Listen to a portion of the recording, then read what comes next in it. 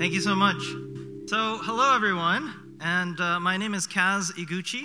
I'm a teacher at Kansai Soka High School, and I'm deeply honored to stand before you today. The last time I came here, I also said this, but it's not easy bringing somebody from Japan. So I'd like to wholeheartedly thank the organizers of this event for making it possible for me to be here and for all of us to be here. So thank you so much. Thank you. It's with this great appreciation that today I would like to share with you what my high school, an example of what one high school, a proud UNESCO school, might I add, is doing in Japan.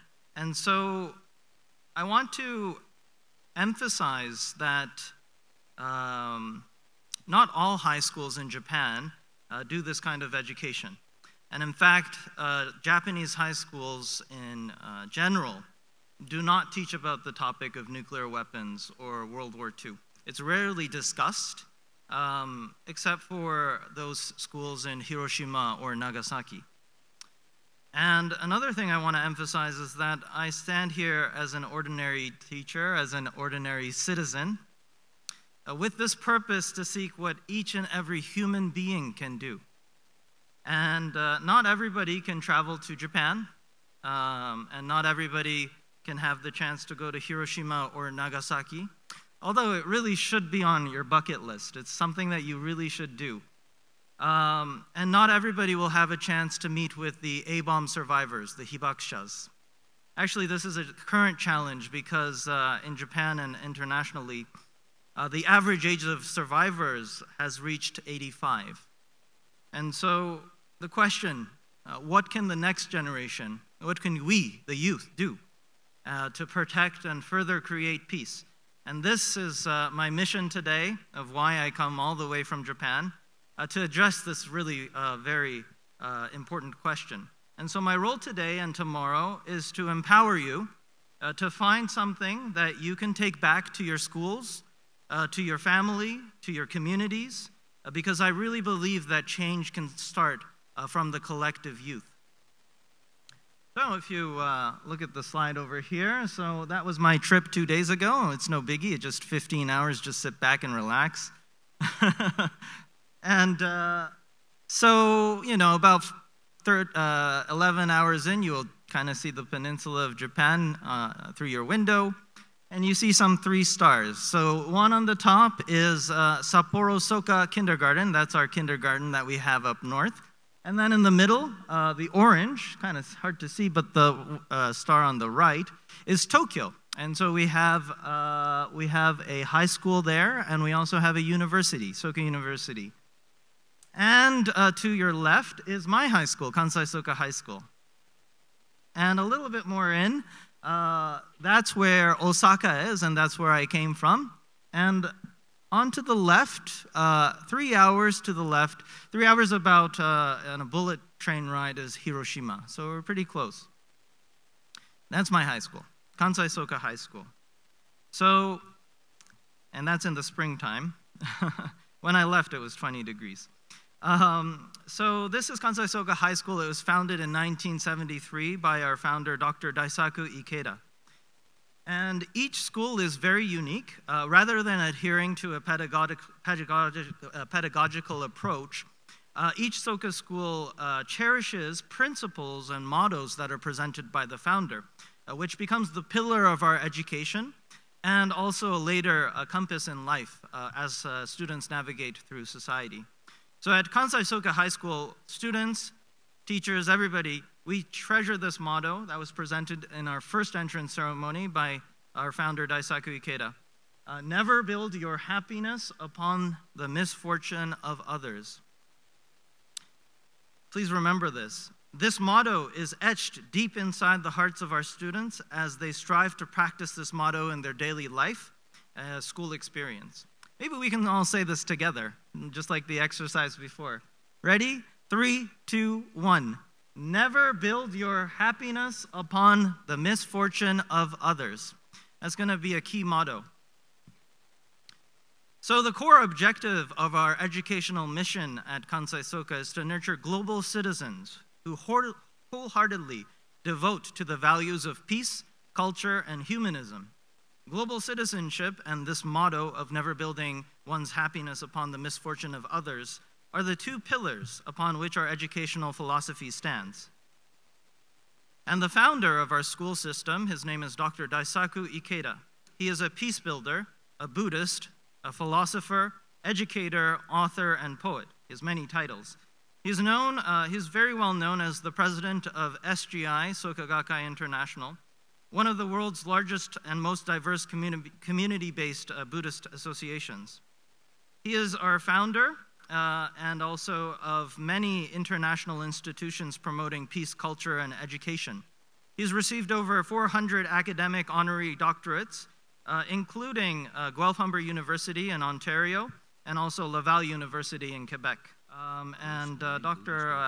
Helfand also mentioned about Gorbachev meeting Reagan. And if you actually go back in history, Daisaku Ikeda had a dialogue with Gorbachev. They're very good friends, actually. And he played a big role in Gorbachev meeting Reagan, actually.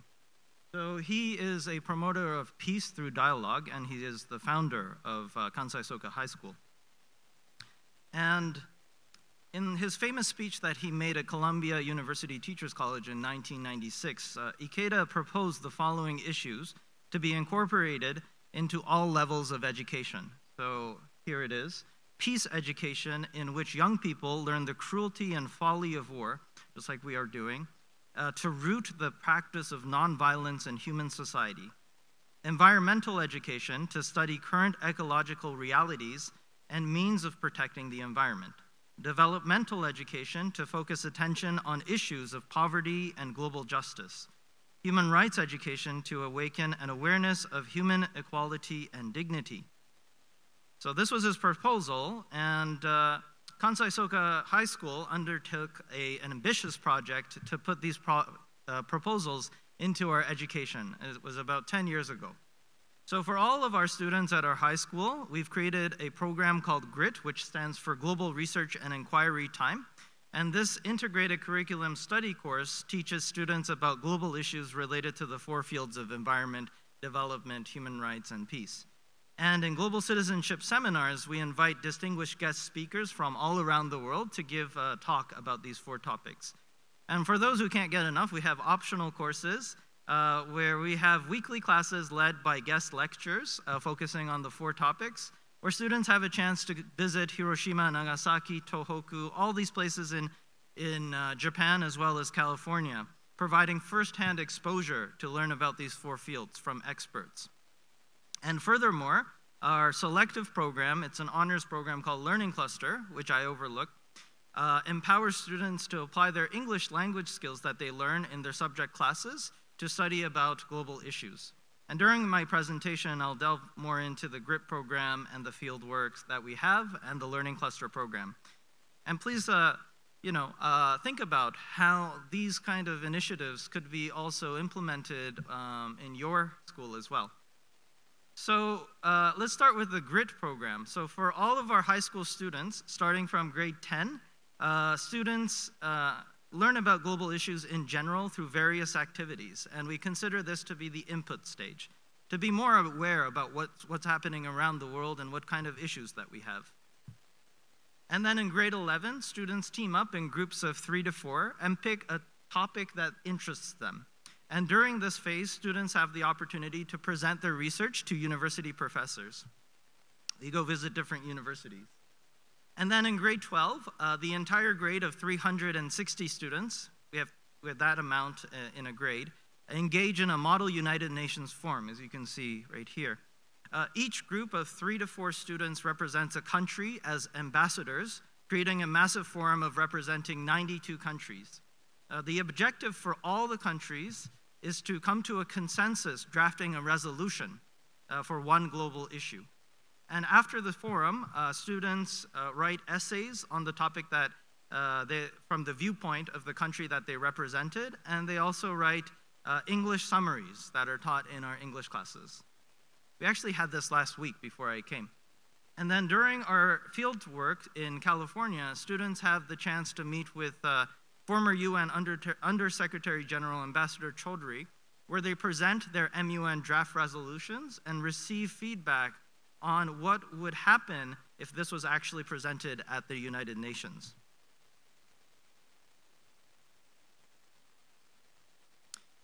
And let's see here. So you can see our students acquire the knowledge and dive deeper into researching these issues and through various experiences. And one of them is Learning Cluster. And Learning Cluster is designed for about 16 to 20 students who are interested to use their English language skills to research global issues in English. And the program tests students to use their English for academic research, discussions, and presentations. And in addition to developing these English skills, we teach the students critical thinking, leadership, problem-solving skills through various activities and opportunities. And these English skills are then integrated to address the SDGs, and the students harness these skills to embark on research projects, receiving guidance and support from our team teachers. Over the past 10 years, we have dealt with a variety of different issues. These are just some examples. You can see the four fields: peace, human rights, development, and environment. But just recently, we have focused our attention solely on nuclear disarmament issues because we believe that these issues encompass the root of all global issues. And during the first semester of Learning Cluster, students learn the basic skills, the research skills, the general information of SDGs, what it means to be a global citizen. We have workshops like that to build a foundation of the topic. And as students learn more and more, maybe this is happening to you right now, they gradually become lost, confused, frustrated, and some even are convinced of the deterrence theory and that nuclear weapons are actually necessary. So as a teacher, what do you do in that kind of situation? Right? So we take them on a trip. So this is an example of one of the trips that we did to Hiroshima. Please enjoy. I must have always known that this would be inevitable.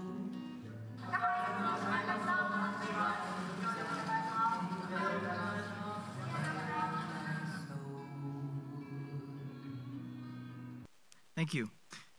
This was a trip back in 2016, then COVID hit, and then finally we reinitiated the Hiroshima fieldwork this year. And we also had a fieldwork to Nagasaki, and also students had the choice to go to Monterey, California, where they could present their research at the James Martin Research Institute for Nonproliferation. So this is a comment from one of my students who went on this fieldwork. And actually, this was a conversation that she was having with her friends in the dormitory, and I just happened to pass by listening to it, and I said, wait, could you write this down? And so this was what she was actually sharing in just a very casual dialogue that she had with her friend. She said, I learned many important things through Hiroshima fieldwork. First, my views of nuclear weapons have changed. Before going on the fieldwork, I learned about nuclear deterrence theory, and I was somewhat convinced. Although I know how inhumane nuclear weapons are, I couldn't refute against the idea. However, through hearing the testimonies of hibakshas, visiting the Hiroshima Peace Memorial Museum, and listening to the poems of survivors, I was disgusted that we could justify having weapons that has the power to make people suffer this much. A world that has such weapons exist is like letting evil exist. This made me realize that international security that depends on threat is not correct, and that true international security should be based on trust. So before she went on this trip, she was convinced that deterrence theory works, and you can see a transformation in the way she began to see the problem. And we will look into this a little bit more during my keynote tomorrow, but please think about what made her change. Of course, we can say it's the experience that she had during the trip, but as I said before, not everybody can have the same opportunity. So I think there's something here. that can help us realize the root of the problem and what we can actually do.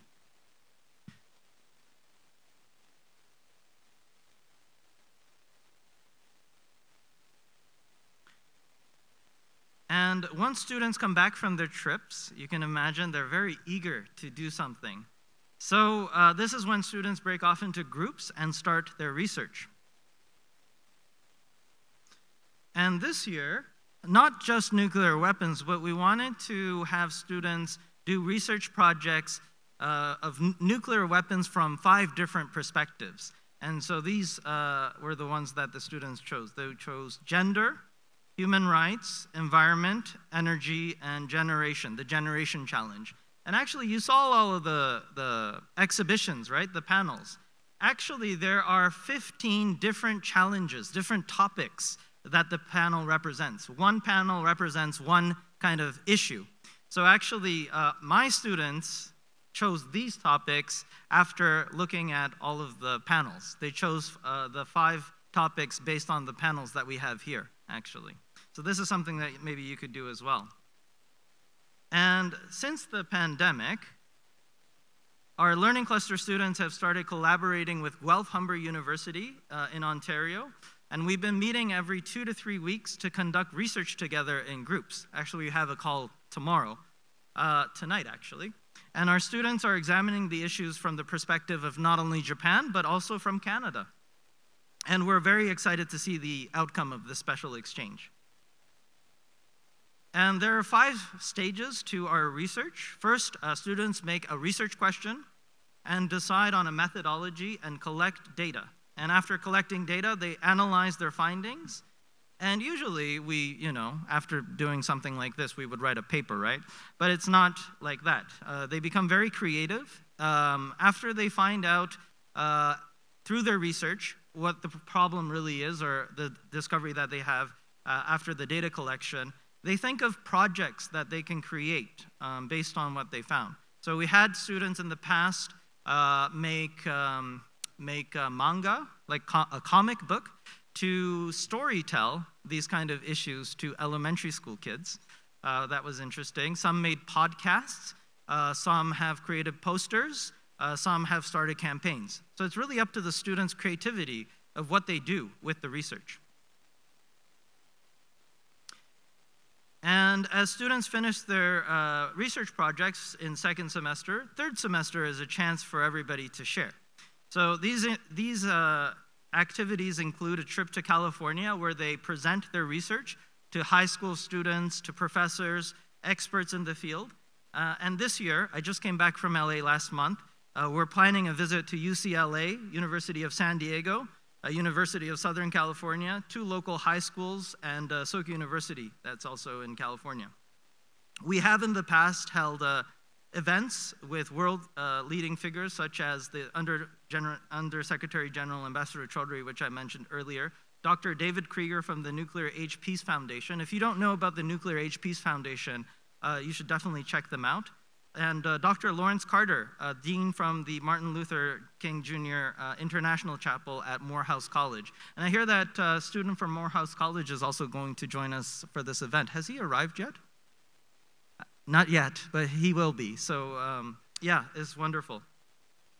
And after they come back from these trips, students have discussion sessions. They organize discussion sessions to share. They have presentation sessions. They share during our open campus for visitors.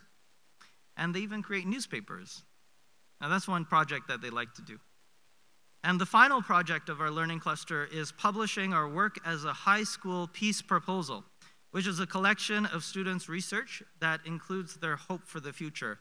And as they embark into university and find a job, and maybe some might do things related to nuclear abolition, but not all of them do, most of them don't, but they come back to this and remember the kind of work that they did and also remember the hope that they had as a high school student. So that is our global citizenship program at Kansai Soka High School. And maybe there was something here that you found interesting that could be implemented in your school activities. And when I look back at the 10 years of this program in the making, we didn't have a concrete plan, and we didn't know that things would turn out this way. But everything has and continues to stem from our founding principle and the heritage that we really treasure. And these are some of the gems that I found being involved in these initiatives, which I like to share with you. First is that the goal is to foster global citizens, and learning about nuclear weapons is the means to do that. We have in the past dealt with other global issues, but found that nuclear weapons are the most difficult, abstract, and it feels the most distant from high school students' life. And yet, this issue, as you are learning today, directly relates to every single person and requires immediate attention. If students can make a personal connection with nuclear disarmament, then I think they can start to care about any kind of issue. But this is the most difficult, and this is where we start. Nuclear weapons connects to almost all these kind of complex political issues that we have in our world, and that's why it needs a multifaceted approach. And so by getting a better understanding of our situation of nuclear weapons, students get a better grasp of our situation today. But by merely teaching nuclear weapons as knowledge is certainly not enough, and that's the danger. We need to foster the heart and build a sense of mission. Otherwise, this problem becomes intellectual, political, or unrelatable. And that's why I want to leave you with this last sentence. We want to foster somebody who is not only knowledgeable in the issue, but. Please find the answer to this sentence. As AI continues to develop, we are repeatedly asked this question of what makes us truly human. And education will be challenged to this task of responding. And that's exactly what I want to address in my keynote tomorrow morning. Lastly, I leave you with this quote by Daisaku Ikeda. The ultimate goal of education and research is the good of humankind. Learning is the means. Humanity is the end. We must never reverse these priorities. Knowledge acquired through the search for truth must be put to use for humanity. Thank you so much.